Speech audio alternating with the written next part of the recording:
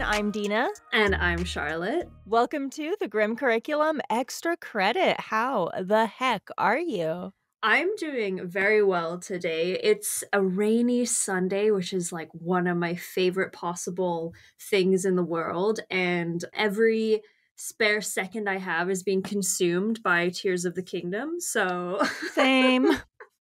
I think we said that last time too, but I'm still going hard in this game. You know, it's so funny. I've been playing a fair bit. Every free moment that I have is going to the game, but I haven't done anything. Dude, I just finally was like, okay, I better actually beat these temples and move on with the actual story, because if you have ADHD, this game is either the biggest blessing or your worst nightmare. Oh, are you kidding me? I have done the Wind Temple and that's it. Oh my god. Yeah, 'Cause there's so much more to do then. all I keep doing is running around and exploring the map. Okay, so Cody managed to get all of the light roots in the underground realm. Like, he has completely discovered all of the underground realm. And I was like, sir, have you done anything else but play this game? I'm kind of jealous, but I also feel like it's going to keep me entertained for a while. I'm happy with it. Yes, yeah, it's one of those games where I was excited for it to come, and it has not disappointed in the slightest. I'm very, very impressed so far. And it seems like many, many others out there are enjoying it very much as well. So I'm happy. And also, not to chat about this too much longer, but there's some fantastic fan art out there as well that is just like gorgeous and mind blowing. You know, it's funny because I'm trying really hard to avoid any and all spoilers because I am so far behind. I am avoiding everything with the game. I feel like people have been really good. It's one of those games where I find when the general community loves it so much, they tend to kind of keep things to themselves. It was kind of like when I finally saw the end of Last of Us, like the first one. Yeah. It had been out for like 8 years already, and finally I saw it and I was like, 8 years ago this came out and it was never spoiled for me, not once.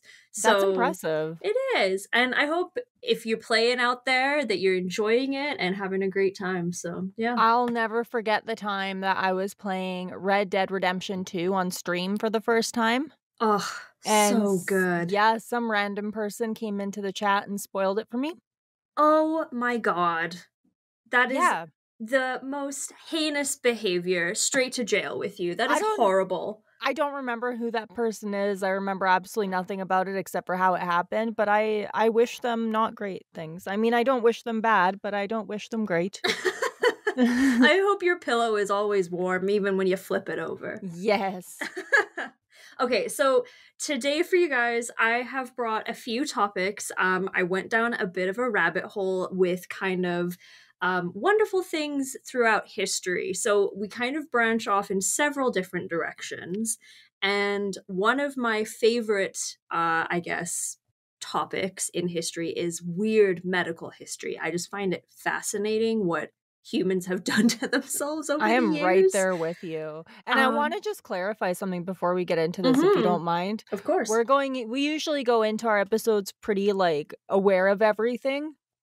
I'm hearing these stories for the first time, friends. Yes. I'm so right there with hopefully you. We're going to get a good reaction out of Dina today. So our first topic of today's extra credit is a very, very old practice, medical practice called either trepanning or trepanning.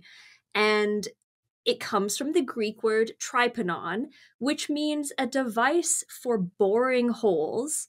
And you may have guessed where this is going already, but this grim medical procedure basically meant that they drilled holes into your skull in order to relieve you of whatever was ailing you at the time. And this could be a number of things. They found the earliest that we've discovered so far was a skull that had been trepanned in a Neolithic burial site in France and is more than 7,000 years old. So we've been poking holes in each other's skulls for a while. This shit goes way back. Yeah, they think, like, it may have had a practical effect to relieve pressure from a head injury. If you guys are familiar at all with the Saw movies, you'll remember the part where they do a craniectomy on Jigsaw. So that is still something that is done today. It's a little bit different, but basically, yeah, it was either to relieve pressure or to let a trapped demon out of your skull. I was about to say I sure as hell hope it is a more than a little bit different nowadays, I would but, hope so. Um, where was it? Apparently, even though this was typically done, with no anesthetic or anything, you were just held down and someone bored a hole in your noggin. Um, although the chances of dying during the, quote unquote surgery were quite high due to like shock and stuff like that, if you manage to survive, your chances of surviving successfully were actually really high, which surprised me. Can you imagine, like, "Hey, doctor, I've been feeling a little unlike myself recently. Demons in your head." Literally, Like, yeah. Back in those days when it was all about whether or not, oh, what did they call it? Oh, the humors. So you had like mhm. wet humors or dry humors, and that determined how you were feeling. And if you had more than one over the other, then you were out of balance. And I guess you might need a hole drilled in your head. Apparently, during the Middle Ages, this was used very frequently. One poor soul apparently had some 52 holes drilled in his skull within a Oh, 2-month period. why? That's so many holes.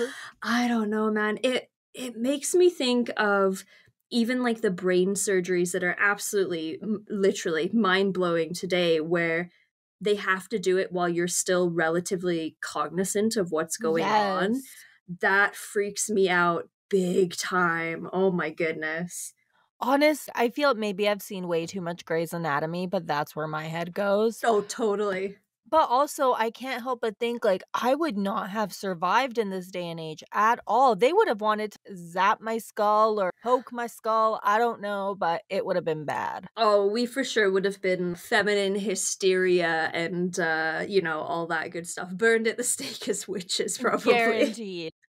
The I'll wrap up this story with an more modern, I guess, instance of this being used. A Dutch guy called Bart Hughes was so convinced of its usefulness that he performed the operation on himself using a local anesthetic, a scalpel, and an electric drill in 1965. Oh my god. So he was convinced of its use. I'm not entirely sure what was ailing him, but yeah, if you want to go look up Bart Hughes that drilled a hole in his head, feel free. Can you imagine being that confident in yourself that you're like, "I am going to poke this hole in my skull. I got this shit." Oh man, you have to have a level of confidence in yourself that borders on arrogance, I think. Presumably, he drilled into his forehead because that would have been easier to see in a mirror, I would assume. Oh. Actually, you know what? I'm going to pull him up. Let's Yes, see. please, please. Let's do some quick fact checking. Bart Hughes. Oh, apparently he was a librarian. Yes, so it says he was a Dutch librarian and proponent of trepanation. He did attend medical school at the University of Amsterdam, but was refused a degree due to his advocacy of LSD research. And he named his daughter, oh my god, this guy. He named his daughter Maria Juana. Are you fucking serious right I'm now? dead serious. Oh my god. So he was obviously an interesting fellow. He thought that trepanation could be used to enhance brain functionality by balancing the proportion of blood and cerebral spinal fluid. I'm not a medical professional. I only have a interest in medical history and whatnot. But I think probably how your body is probably how it's meant to be there, buddy. You know what? I feel like at the end of the day, at least he wasn't one of those guys that practiced on other people. At least he practiced on himself. Yeah, that is true because I feel like maybe a more cowardly person would have practiced on someone else for sure. I'm thinking Dahmer. My head goes straight to Dahmer. Oh, absolutely. I mean, how could it not? But yeah, so that's the brief history of trepanation and I love it. trepanning. Yeah. Let's do. Okay, maybe what we'll do, since the other one I have is also a smidge violent and gory, let's switch to something a little more lighthearted. I have found a list of Victorian slang words that we do not use anymore, or not to my knowledge. And I thought we could go through and I will say them, and maybe Dina can guess what they mean, and then we'll go over it, if that sounds good to you. I'm so excited. I have a glass of wine right now, and I am, like, so prepared to do terribly, so bring Okay. it on. Okay, so let's start with I feel like this would have made a great drinking game. Oh, it would too. Well, if you're listening along at home and you have a drink in your hand, drink responsibly. But if you want to take a little sippy sip every time you get one wrong or get one right, you can make up the rules. That's up to you. I'm doing it. Okay, so the first one is bang up to the elephant. Oh, do I get to hear it in a sentence? Sure. Let me think here. Oh, yes. That motor car was bang up to the elephant. Fancy? Kind of. It means perfect, complete, like untouchable. I like it. Apparently, it originated in London in 1882. So, yeah, if something is like, so today we might say, like, oh, that's slays. One of my favorites that is an old one, and I think it came out on TikTok not that long ago, that kind of made a recurrence, is I've got the morbs, like as in morbid, like I'm feeling under the weather, I'm feeling kind of gloomy. I love that one so, so much. I think it's a good one. Some days you just got the morbs. Yeah, absolutely. Okay, so butter upon bacon. Lots of really good stuff. It means like it's too extra, because why would you need to put butter upon bacon? So it's like, oh, are you gonna put red lipstick on with that look? Oh, you wouldn't want to put butter upon bacon. So like, no, it's too much. That's going too far. I don't even know if I'm getting these, like, right or wrong or, like, right enough or what is you tell me. Okay, well, I would say you were pretty close the first two times. I think I'm close. Let's see. Oh, this one's kind of you can take it however you want. A fly rink. Fly rink? Yeah, like fly rink, RINK. That's a really cool roller skating rink. Not quite. It was an 1875 term for someone with a polished bald head. So it was like, What? because it was a rink for flies, because it would be Oh all my shiny god. and smooth. So you'd Okay. be like, oh yeah, did you see Bill? He's got quite the fly rink. I thought it was like a fly rink, you know what I mean? Like, that's a Mhm. fly rink, we go roller skating there. Totally. Apparently, also, speaking of rinks, roller skating was very popular with the Victorians. They were very much into it, and you can look up paintings and things like that of people at the time. They don't look the same as they would now, but yeah, apparently the Victorians were all about the roller skating, including Winston Churchill himself. I feel like that would have been a damn good time. I think so too, especially with how everyone dressed back then. Yes. Okay, this one is make a stuffed bird laugh. So, like, that would make a stuffed bird laugh.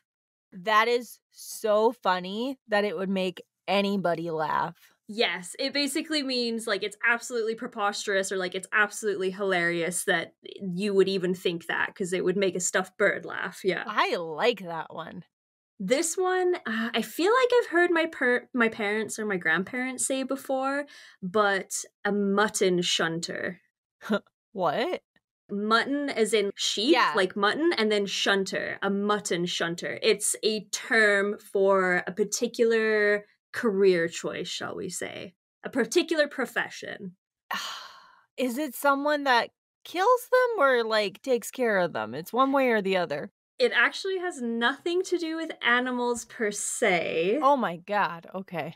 I'm not doing well, you guys. To be fair, some of these, I wish the list I was using gave me like the etymology behind it because I always find that fascinating. Mhm. But a mutton shunter is a slang term for a policeman.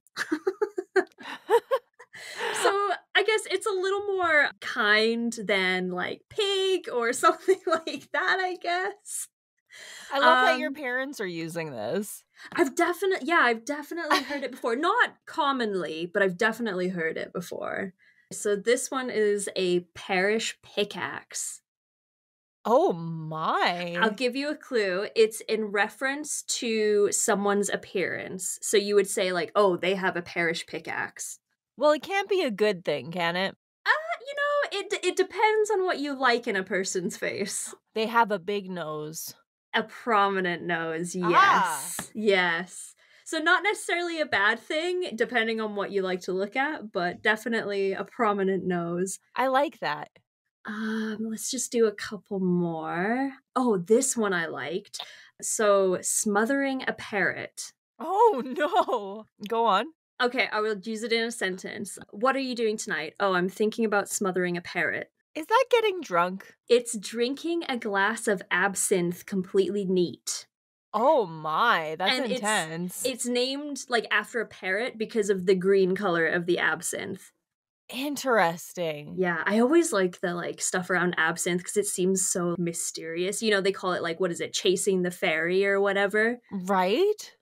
And I've had it, and it's not for me personally, but I know some people really like it. I had it once a very, very long time ago, and I did like it a lot. I think if you do it properly, you know, with the sugar cube and you pour the water over it and everything and like Yeah. do the whole experience. I seem to remember back in high school, people just slamming it to get as drunk as humanly possible. Yeah, I So, don't think that's right. you know, two kinds of people. Let's see, what do we have last? Okay, this is another body part sauce box. It's not nearly as spicy as it sounds. Oh my god. Well, a sauce box is a tummy because that is where you hold sauce. It is the mouth. Oh, that was gonna be my second guess. So, yeah, there's some fun Victorian slang terms for you. Please feel free to use these in your day to day language. I would love that. We gotta bring these back. If I can find more, we could definitely make this like a recurring segment on the show, I think. I want Victorian era themed merch. Oh, yes, 100%. I'll add I it to the I list. want sauce box stickers. It's just like a lovely pair of like lips and a mustache. That's exactly what I'm thinking. Oh my god. Actually, you know what? My dad has a slang dictionary at his house. I should steal it from them. And it literally Yes. has so many slang words from throughout history up to modern day. I'm going to have to grab that and bring it in for this new recurring segment. That is amazing. Okay, what else? Oh, we'll go back to the more, I guess, violent and bloody subject. It's a sport, sort of, that I found out about. This one kind of hits home for me because apparently it originated in the north of England, which is where my family is from. It's an illegal activity called clog fighting. Back in the day, in the 19th century, clogs, literally wooden clogs, and oftentimes with a metal sole, were used by coal miners, factory workers, that kind of thing. And they were used because they were cheap to make and easy to repair, and they were durable and comfortable. And clog dancing was also loved as a form of entertainment. But when they added the metal capping to them, they became used in a little more threatening manner. Clog fighting, also known as purring, was basically, you know, knuckles when you hit each other's knuckles back and forth until someone gives in? Yeah. It's basically like that, except you sit into a large open ended barrel. You sit on the rim and you basically kick at each other's shins with your clogs on until someone submits. Oh my god. I thought you were going in a completely different direction with that. I thought you were gonna say they, like, sit in the barrel and then people kick them in the butt over and over again? It seemed to be one of the rules that you have to be fully naked except for What? your clogs. Yeah. The guy that's writing this article says from one paper report in May of 1843 tells of a clog fight near Manchester involving two men named Ashworth and Clegg, both in a state of nudity, with the exception of each having on a strong pair of boots. Ashworth won, but both were severely injured. That you can't tell me that's not sexual. I just there has to be another way to get out your rage because apparently this was often used as like a way to settle disputes, especially over ladies, or like if someone Mhm. was caught cheating at card games, they would be like, "Kate, let's clog fight about it." The guy that won this particular fight, Ashworth, he actually killed an opponent later on in a shin kicking match. Oh my god. Yeah, and then he emigrated to Australia, but it's not clear whether he went consensually or if it was at Her Majesty's pleasure and he was sent to the penal colonies. So I I kind of understand, like, the kicking and whatever, you got these metal shoes, you may as well kick each other, but, like, why are you nude? I have no idea. Researched a little bit more, and there was another set of rules that I found that I thought were quite funny. One of the rules was clog fighters are not allowed to kick a man if he's down on the floor, which seems fair Good, enough. yeah. Dancing to avoid kicks is a key part of it. Oh my god. I don't know if that is also involved with you sitting on the rim of the barrel, like just dancing your legs away. I couldn't quite picture it, but the combatants can hold on to each other in some way, usually by their shoulders. And an alternative rule to see who wins is they each hold a handkerchief between their teeth, and the loser is the person who drops theirs first. Can you imagine this getting so intense that someone died? I think if you smashed someone's shin, I think that would be your tibia. I feel like the shock of it, or maybe you could bleed to death. Yeah. You know what? In those days, you could get sepsis from shaving and cutting yourself. So, you True, know, true. but yeah, so that's clog fighting. It was completely illegal, but it wasn't unheard of to bet on the clog fighting matches too. So usually it happened at like bars and pubs and stuff like that. But yeah. I mean, considering last episode we talked about a guy swallowing knives at bars, so I mean, this doesn't shock me. the time before TV, people were really doing all the things out there to keep themselves entertained. Oh, you gotta do what you gotta do for those laughs. I guess so. So Dina has one for me, so we're gonna switch up for this one, and then we'll wrap up with my last one, and then our usual wild and wacky death. Yeah, okay, so this one is about Bella Montoya, who, well, she passed away last week, sadly.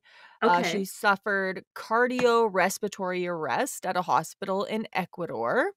She had felt a little sick at home, so they brought her to the hospital, and then she was ruled dead 3 hours after she was admitted. Okay. Trying to my brain is like, Okay. where is this going? She spent 4 hours inside of the casket. They were gonna, like, change her clothes and get the viewing ready. It was pretty quick that they were gonna have the viewing after she had passed away, and, 8:50 PM, she wakes up. Oh my god. She starts moving her left hand, and then she opens up her eyes, and then she starts opening her mouth, and you can see the video. This is on video. She's trying to breathe. Oh my lord. So yeah, so she was declared dead, and, they had her in the coffin. They were gonna get ready to bury her not too long after this viewing, and, I'm glad they didn't not because she was just out of it, sleeping. I don't know. Maybe, she was doing a full system restart in that brain of hers, obviously. Right? Holy cow. I guess they must not have done like an autopsy or, any kind of embalming at that point. Exactly, yeah, they just kinda put her away. I mean, this is in a different country, things are different, but, they just, put her away, and again, really glad that they didn't bury her. I'm glad they didn't embalm her. No kidding. Oh my god. I wonder if well, it's hard to say, but presumably if she was kept in some kind of morgue where she was kept cooler, it helped her body, cuz some people they put on ice while they're healing to help Yeah? them, protect their brain and stuff like that while they're healing. So I wonder if it was just the case of yeah, she needed a fucking break and had a quick sleep and then was like, okay, here we go again. What a relief that'd be. I mean, it goes to show this has happened throughout history. Like a lot of the mausoleums and stuff in like New Orleans and even, places like the catacombs in France and stuff like that, they have little bells or even phones hooked up just in case because it's been known to happen. If I don't get something like that when I die, I at least wanna for sure know I'm not being buried. Like, if you're Yeah, gonna bury me, give me a chance to reach out just in case. please make sure I'm dead dead. Please make sure. Triple check. Yes, please. Oh my god.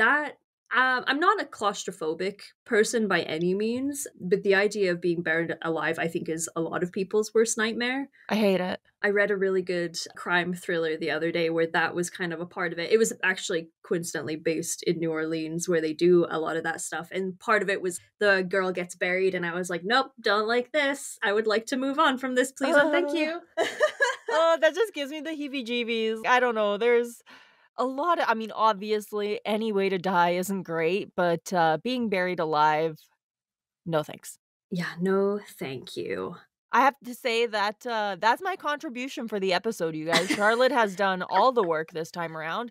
I feel like one of you guys, dear listeners. I'm just, like, sitting back and reacting, and this is, it's a nice little break. Well, you brought the modern story, I'm bringing the old-timey ones, and I think you guys also out there listening enjoy some of the old-timey stuff too. What else do we have? Oh, yes. Okay, so the last thing I wanted to bring to the table was the rabbit hole that I went down of weird Olympic sports. And there is some truly odd ones on here. The one, where was it, that caught my attention, I'm just scrolling through, was actually pistol dueling, which you wouldn't think. The great Olympic sport of pistol dueling. Yes, it was only staged once at the 1908 Olympics. And even then, to be fair, it was in a purely demonstrative capacity. In either case, the affair was highly, highly dangerous, and the competitors donned protective clothing and fired wax bullets at one another, and you had to fire them at 20 meters away and 30 meters away. Oh my goodness. At least the bullets were wax? Yeah, but I mean, I've heard what it's like to be hit by even like a rubber bullet, and that's not Yes. freaking like that can still break ribs and stuff like that. So yeah, they basically took pot shots at each other in the name of the Olympics. Hey, you gotta do what Um, you gotta do for sport. 100%. So you guys have heard of synchronized swimming, but have you heard of solo synchronized swimming? No, I have not. And you may be asking yourself, if you're alone, who are you synchronized with? And the answer to that is, I guess, the music. Oh, I don't even think it should be called synchronized swimming. It should be called artistic swimming or, something to that effect. It was introduced in 1984, so a little more modern, and it saw 3 Olympic rotations before it was removed from competition in 1992. So wow. Honestly, though, I kinda love it because that is some dedication to be synchronized all by yourself like that, and you're still going at it. I'm still positively flummoxed on how, and obviously, there's a great deal of strength and training and skill involved that I could never aspire to. But how are you synchronized with one another in the water? It's crazy to me. And obviously, they're wearing goggles and stuff. It's a spectacle that I can't wrap my head around. It's crazy. Well, imagine just the level of rehearsing that goes into that because it's all timing. They're doing it because they all have the same timing. Like, how amazing is that? Yeah, because surely you can't hear the music. Oh, of course not. In the same topic, they thought it was going to be really exciting, but turned out to be incredibly boring, was plunge for distance swimming. It was who could dive into the water and while remaining motionless, glide the furthest as you could for 60 seconds. Initially, people thought that the diving would be very like spectacular and exciting, but then you're just waiting 60 seconds while a patient, while what is the word even? An Olympian, just sort of Athlete? an athlete, thank you. Oh my god. While they just lay dead in the water for 60 seconds. Once again, it only lasted one rotation in 1904, and American William Dickey took home the gold. Good for him. I think you'll enjoy this one. Only once, again at the 1900 Games in Paris, the Olympic event of poodle clipping took place. Yes. So there was 128 competitors, and they were judged not just on style, but basically who could trim the most poodles in 2 hours. Oh my god, I love it. So they weren't even judged on technique or anything. It was just, okay, who can clip them the fastest? Oh, these poor poodles probably came out looking terrible. If you're wondering, the poodle clipping champion was Avril Lafou, who clipped 17 poodles in 2 hours. This one, apparently it was very, very famous with Henry VIII all the way back in his day, but it's called jeu de paume, and it's also known as real tennis. Originally, jeu de paume was played without rackets, so it's tennis, but you hit the ball with your open hand instead. Oh my god. But the kind of, I quote unquote, more modern version, the one Olympic appearance in 1908, they didn't really have the indoor facilities needed to accommodate the game, so it just never happened again. That sounds so painful. I think you would really have to toughen up your skin, like your hand would be calloused. Oh my god, I just picture, like, people that have giant hands that are like baseball gloves that are just like whoop. Just whacking them across. And I think it was played on a wooden court as well. So it would have been almost like squash, kind of, I think, or Ow. racquetball.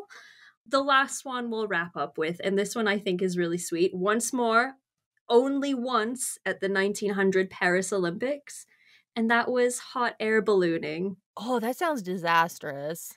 The Olympic Committee basically took a chance on this and they allowed a demonstration to happen, but it was never spoken of ever again, so clearly it didn't go all that well. I think it could be a fun addition to the modern games. I know nothing about hot air ballooning, but I think it would be cool to see. I'm just glad that they're trying new things. Yeah, like what's a sport or event or something that you would like to see at the modern Olympic Games? Because they are adding a lot more, like skateboarding has become really popular the last couple of times around. Pole dancing was Yeah. I don't know if it was introduced, but they were certainly talking about introducing it. I wanna see more people fighting. Just in general. Like, on tight ropes, and I don't know, just, like, more of that. Go back to basics. I agree. Like, I want to see I don't wanna see people fighting animals because it always, like, ends badly for the animals, but I'll see a guy fight another guy if the other guy's dressed like a lion. For me, there's two things I'd like to see happen with the Olympics that are just like fantastic. One is I think there should be an average person for reference on every single sport, just trying their best. Absolutely. Because I think some of these times you're seeing these human beings that are at the pinnacle of fitness, whatever that is for their sport, and you sit at home watching from the TV and you're like, yeah, I could fucking do that. Sir, let me assure you, no, you could not shoot a shot put 30 fucking meters or whatever, right? So I want to see someone that looks like me with my level of fitness try some of these things. I'd love that. The other thing I would like to see, and this is from one of my favorite comedians, Tommy Tiernan. I think there should be a version of the Olympics where everyone is allowed to do whatever performance enhancing drugs they want to, and let's just see how far we can go with this. I would also approve of that. I mean, that just sounds like a great time. I want to see someone yeet a javelin 600 meters. Like, come on. Right? I would love to watch that. But anyway, so that's some fun medieval, historical, medical Olympic clog fighting and Victorian slang word facts for you, as well as a lady that was lucky enough to come back from the dead and survive it, I guess. I hope she's doing well. I hope so too. Those were some great, great stories. I love those. Thank you. All right, friends. So we're going to be ending this episode like we always do with another strange death. And we are taking it back, but not too far back. We're going back to September 15th, 1983, Okay. to the story of Dick Wertheim. Okay, I'm not familiar with this one. Hit me with it. Okay, well, you see, Dick was a tennis lineman.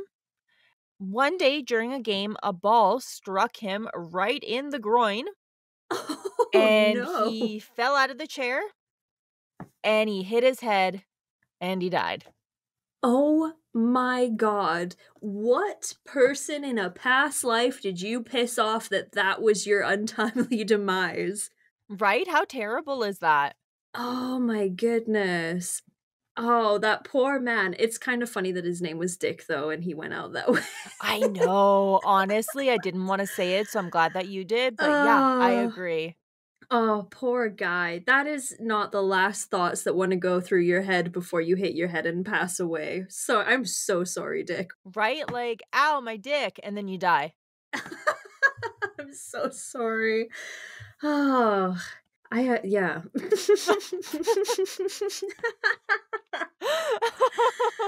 I'm just like, were you horrible to women in a past life? And God was like, punishment has to come some way or another. Right? Like, did you make puppies sad?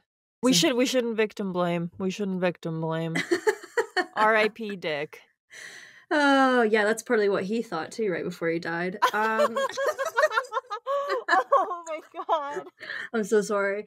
Um, All right, everyone. So we are going to wrap it up, and we don't have much to say except for one thing. do tell.